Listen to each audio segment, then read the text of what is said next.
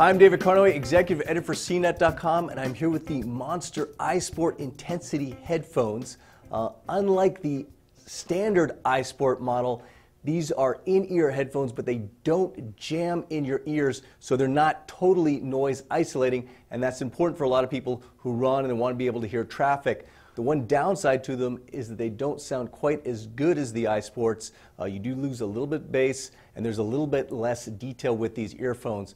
However, they do offer a comfortable fit. They do come with a few different size wings depending on your ear size, and they fit very securely in your ears, and they also are comfortable and relatively lightweight. They're not super lightweight. In some sense, they're similar to the Bose in-ear model. That's the Bose IE2. That comes in a sports model as well.